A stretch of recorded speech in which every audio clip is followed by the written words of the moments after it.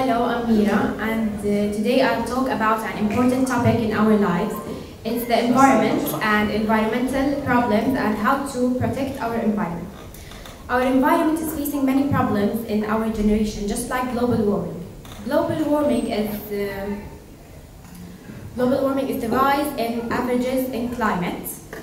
It's already affecting our lives and our cities, countries, and it's keeping on affecting many cities.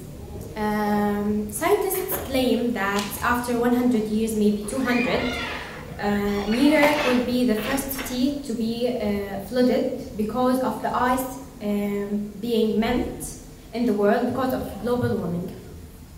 Another problem of the environment is the overpopulation. Overpopulation is that number of people exceeds the resources that are given to us by the earth.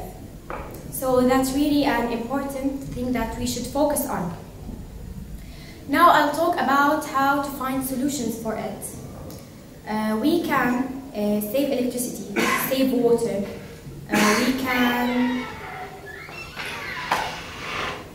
We can do other things just like use reusable bags. We can recycle garbages, not throw our things on floor. Many things to do just to protect our environment, because protecting your environment will protect you first and protect your friends, protect your society. That's it. Thank you.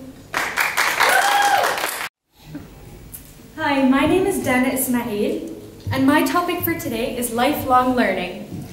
So, the definition of lifelong learning is all the learning that takes place throughout the lifetime with the aim to further your knowledge or skills. When I say lifelong learning, I know you're all immediately associating it with school, but that's not always the case. Lifelong learning can be anything from learning a new skill to a new sport, maybe even a new language. Now, let's talk about the health benefits. So, first off, I want to mention reading. First of all, reading is a really good pastime, but it's also therapeutic, relaxing, and has been scientifically proven to relieve stress after a long day. Actively using your brains and taking in more knowledge is vital, especially as we age. The older we get, the more parts of our brains slowly worsen and our memory shrinks. But it has been scientifically proven that by learning new stuff and constantly taking in information, we are slowing the early effects of Alzheimer's, which is a type of dementia. But I know that reading doesn't appeal to everyone, but that's really no excuse, because we now live in the age of social media. So next time you're on Instagram, maybe search up some organizations or go online and look at some of the problems that are happening in the world around you. Sorry.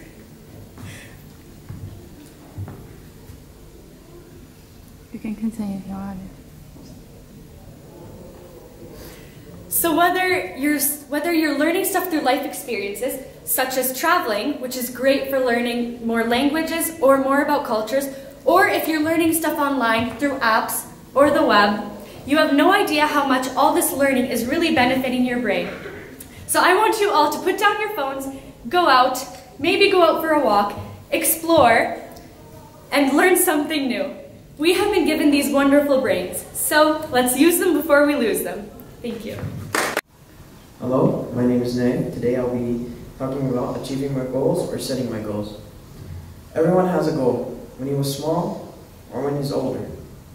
For example, when you're a kid, you save up money to buy your favorite action figure.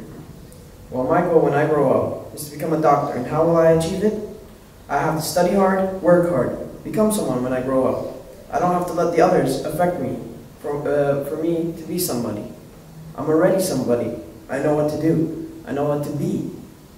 So there's a lot of people who stop you from being someone you want to be. Those people tell you you're not going to be nothing, but you are something, which I am something, which I will be someone when I grow up. I'll study hard, work hard, let everybody know my name, share my story, and that's how I'll achieve my goals. Hello ladies and gentlemen, my name is Zain Hadid, and I'm going to talk about community service, specifically how it affects high school students. There are 4 main advantages. The first is that it improves your applications and college resumes. How can it improve it? A lot of employers and colleges will look towards your extracurriculars as much as they look at your academics. But the more experience you have, the more things you've been a part of, the more likely you're going to be accepted into that college or job. The second thing is that it increases your educational potential or your academic potential. It's proven that students that volunteer are more likely to have better grades and better work life. Why? We don't know. We just think that it's because they're more willing to work harder to achieve their goals and master their dreams. The third thing is that it creates a network. For students who know what they want to become after college and after school, they can volunteer with professionals in that field to gain experience and advice from them on how to achieve their goals. The fourth thing is that you become a better person.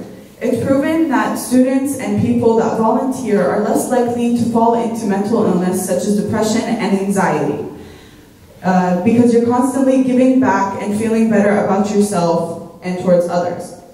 You also gain a lot of skills such as communication skills to book skills. You start to learn more about yourself and about your community. So take my advice, go out there, find a volunteering job because it'll help your present and it'll help your future. Thank you very much.